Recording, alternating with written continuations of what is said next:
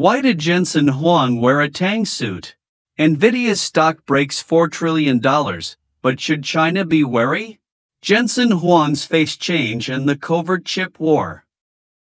On July 16, at the Beijing Supply Chain Expo, Jensen Huang shed his iconic leather jacket and donned a Chinese-style Tang suit with a stand-up collar. With a slight accent, he remarked in Chinese, "The development of China's supply chain is nothing short of a miracle." This face change by the legendary Silicon Valley CEO instantly made the audience realize Nvidia was truly anxious this time. Just the day before, Nvidia announced that the US government had approved the return of H20 chips to the Chinese market. This AI chip, specifically designed for China, had previously cost Nvidia $13.5 billion in losses over 2 quarters due to a ban in April.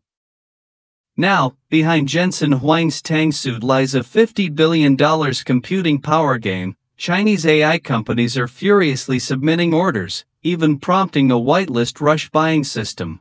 Even more dramatically, AMD swiftly followed suit, announcing the restart of MI308 chip exports. This AI accelerator, equipped with 192 GB HBM3 memory, directly rivals the H20 in performance.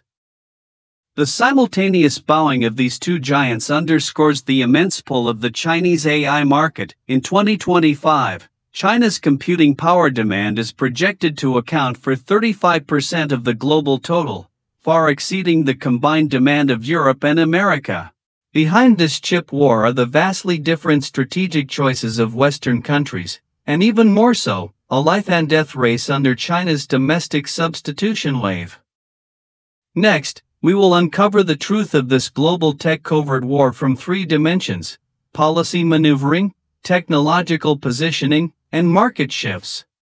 Policy maneuvering, America's boiling the frog slowly versus Europe's bold bet.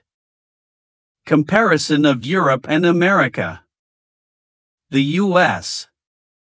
Commerce Department's face change is a textbook operation, banning H20 sales in April, then approving exports in July, citing China's equivalent substitution capabilities.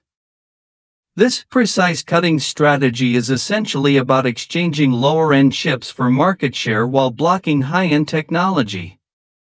As Zhang Xiaorong, dean of the Deep Tech Research Institute, pointed out, the H20 unbanning is a compromise between commercial interests and technological suppression. In contrast, Europe is attempting to reshape its AI ecosystem with a bold bet. The EU has launched the €200 billion Invest AI plan, building 13 AI superfactories in Poland, Germany, and other locations, each equipped with 100,000 advanced chips, aiming directly at trillion-parameter large model training. This national team model seeks to strike a balance between data privacy and technological sovereignty, but conflicts of interest among member states make the plan's progress difficult. America's policy wavering exposes its contradictory wanting to have its cake and eat it too mentality. It wants to profit from the Chinese market but fears technology leakage. From frequent adjustments to the entity list for semiconductor equipment export controls to the 100-day review mechanism restricting U.S. enterprise investment in China, Washington repeatedly oscillates between containment and cooperation. This boiling the frog slowly strategy may temporarily delay China's domestic substitution process by precisely controlling the export pace of advanced process equipment, forcing Chinese enterprises to face the risk of equipment supply disruption during technology upgrades, but in the long run, it will instead force China to accelerate breakthroughs in bottleneck areas like EDA tools and advanced packaging. For instance, in 2023, the market share of local Chinese enterprises in the analog circuit design tool market jumped from less than 5% to 18%, demonstrating industrial resilience under external pressure. Meanwhile, Europe's super factory plan, though ambitious, faces challenges like dispersed funding and inconsistent technological pathways. Although the EU's CHIPS Act promises €43 billion in investment, Member states are squabbling over subsidy allocation and process route selection. Germany's push for a 2 nm R&D project and France's focus on compound semiconductors are difficult to reconcile, and coupled with the lack of a complete industrial chain, the plan might ultimately become a politically correct facade. The recent stagnation of STMicroelectronics' €3 billion investment plan in Italy due to local environmental disputes is a microcosm of this dilemma. 2. Technological positioning. H20's crippleware and domestic chips cornerstone overtake. The return of H20 seemingly offers a lifeline but is fraught with hidden implications. This Hopper architecture-based chip has FP16 computing power of only 15% of the H100, but thanks to 96GB HBM3 memory and CoWoS packaging technology, it performs exceptionally well in large model inference scenarios. Nvidia even customized a whitelist system for it, requiring Chinese enterprises to pledge not to use it for military purposes. In contrast, domestic chips are breaking through with asymmetric innovation. Huawei's Ascend 920, using the Da Vinci architecture, surpasses H20 in energy efficiency. More threads MTTS80 achieves breakthroughs in graphics rendering through chiplet technology. More critically, domestic chips have built an independent ecosystem. Cambricon's Cuyuan 6B chip is compatible with CUDA, and Baidu's Wenxin Yan has achieved a 30% improvement in training efficiency on Ascend clusters. From the perspective of international public opinion, the U.S. encirclement of China's chip industry has sparked widespread global discussion. Western media often frame the chip war around technological security, presenting it as a necessary measure to maintain global supply chain stability, thereby concealing its strategic intention to contain China's technological rise. Chinese public opinion, however, emphasizes this as a typical act of technological hegemonism, exposing the essence of U.S. abuse of export control tools and disruption of fair competition in the market. Industry experts widely point out that while U.S. sanctions have caused short-term pain for Chinese chip companies, in the long run, they have accelerated the domestic substitution process. For example, after ASML ceased EUV lithography machine supply, China made breakthroughs in DUV lithography machine technology, achieving mass production of domestic 14 nm chips, confirming that pressure breeds innovation adage. Meanwhile, data from the International Semiconductor Industry Association (SEMI) shows that in 2023, local semiconductor equipment procurement in China increased by 30% year-on-year, indicating that global supply chain participants are using market choice to vote against U.S. unilateral policies. Geopolitical scholars further analyze that the chip war is essentially a microcosm of the Sino-US strategic game, with its impact extending beyond the techno-economic sphere.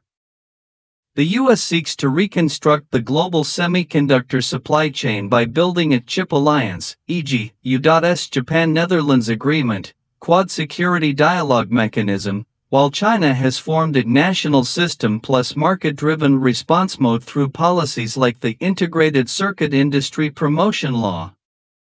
This dynamic interplay of confrontation and countermeasures is reshaping the global technological competition landscape in the 21st century. Nvidia's crippleware is essentially using sufficient but not advanced technology to lock down the Chinese market.